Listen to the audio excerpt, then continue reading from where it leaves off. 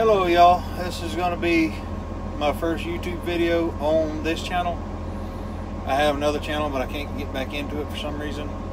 Well, I know what the reason is. I can't remember my password and what email I used for it, but anyway, I can't get back into it, so I'm making another YouTube channel. Peterbilt 389 overhead console. I bought this truck back in March. It's now June? Yeah.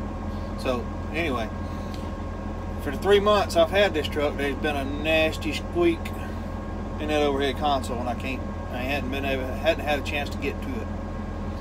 So now we got it tore apart, and I'm gonna explain to y'all the easy way how to do it.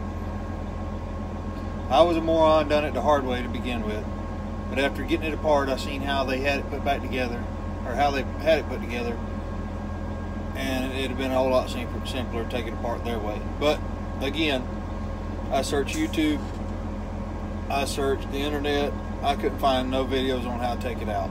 So I didn't want to break it, because you know that everything these days is made of plastic. And something that was obvious didn't seem obvious at the time, because things didn't line up, and I'll show you why and what I'm talking about. So let's get started.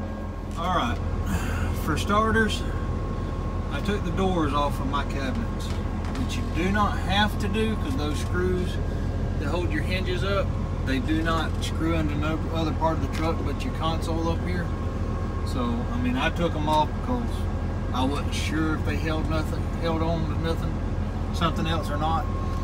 This is where my center cubby is. I took it out too, but you don't have to.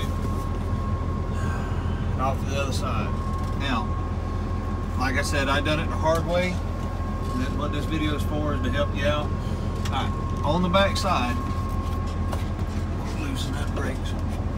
On the back side, on both ends, you have these little clips. Go in them holes right there. Alright, now, what I fought with, and what was such a pain in the butt for me,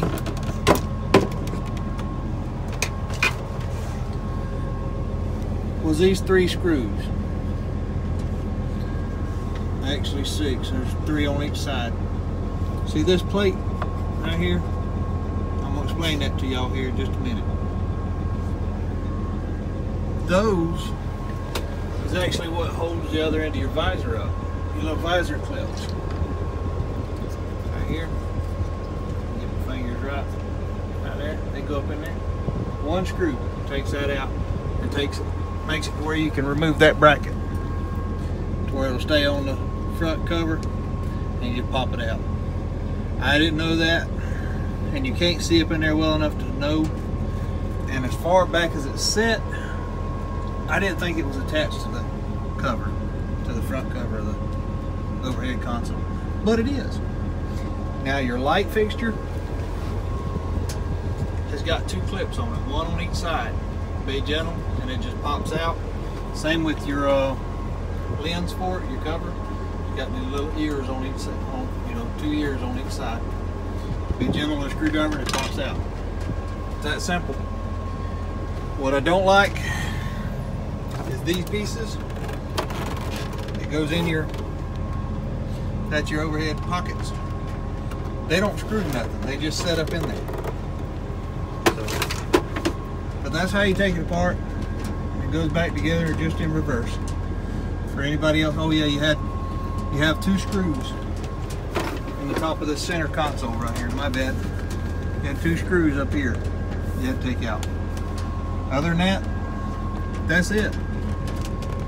Y'all have a good day. One more thing at last. I forgot to put in the beginning of the video. The squeaking I hear, I assumed was my wires and stuff up here shaking around. It's not. It's actually the insulation they put up here squeaking. That's what I hear, and it drives me up the wall. So, not in this video, because I'm out on the road, you see. I'm at a truck stop in Texas. So I can't do it today, but when I get home, I'm gonna take all this insulation out, and I'm not sure. I've got dynamite left at the house when I done the floors in another truck that I had.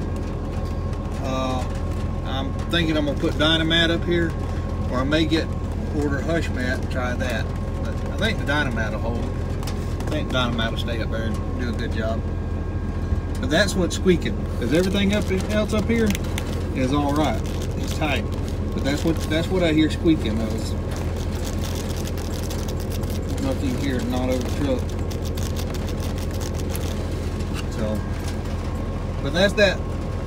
Y'all have a good day. Right. Quick run through one last time. To remove this front cover, all you have to do is remove both of your visor clips, 2 screws up there, your light, and then gently pull on the edges down here and they'll unclip on both ends, unclip, and then it just lays down. Simple, easy peasy. Wish somebody had told me that before I went through the trouble I went through. Y'all let me know in the comments whether this video was helpful for any of you. Y'all have a good day.